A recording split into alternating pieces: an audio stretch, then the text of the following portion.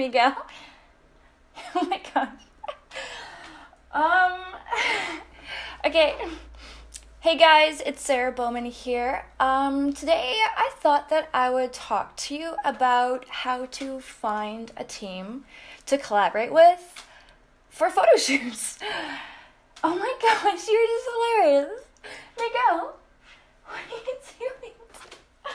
Oh my gosh, this is too much. Okay. So, finding people to work with, if you're new to photography and you don't really have a lot of connections, or maybe you're just in a new city and you don't know a lot of people.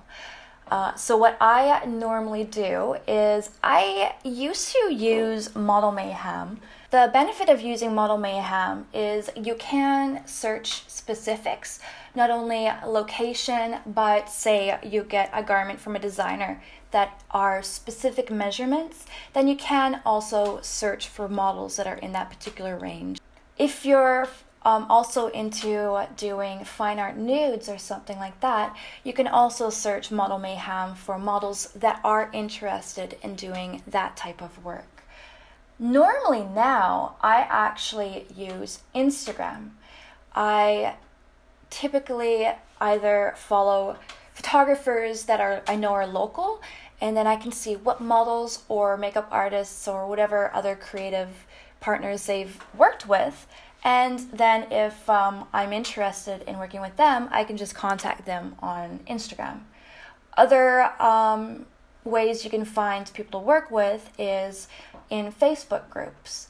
So oftentimes there will be groups you can be a part of in Facebook that are photography groups for locals. So I'm in a couple, one for my specific island, Vancouver Island. There's a group that I've joined, and you can follow each other's work and see what everybody's working on, which is really cool. And I love seeing what everybody's creating. Or there's a Vancouver one that I follow as well. Those are the main ways that you can kind of look for people to work with, see what other creative artists there are, whether it's makeup, hairstylist, model, or even other photographers that maybe you want to work with too.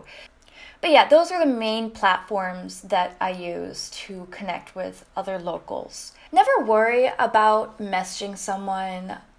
I know sometimes it's kind of nerve-wracking sending a message to someone that you don't know. You don't want to come across as like a creep or something. Even I am worried that I'll be like, oh, do I seem like a creep just because I'm messaging just this random person?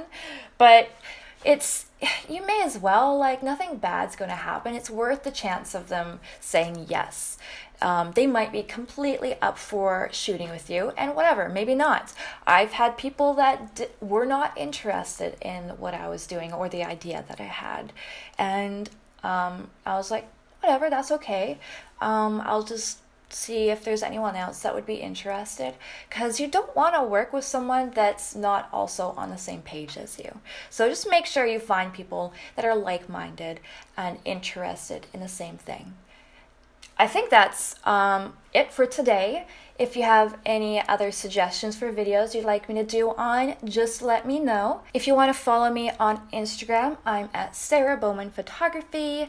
Otherwise, guys, thank you so much for watching. You have a great day. Thank you. Bye-bye. You want to do some... You guys, stop. It's okay, honey. Let's just turn around. Bye-bye. Bye-bye. Sarah's a loser. Stop being a loser, Sarah. If you would like to support me in my photography endeavors, you can add me on Patreon. You'll have access to some exclusive stuff, and anyone that gives me $5 or more per month will be mentioned in my YouTube videos. Subscribe if you'd like to, and I think you click on the bell or something like that to get notifications. Thank you so much, guys. Bye-bye. You're so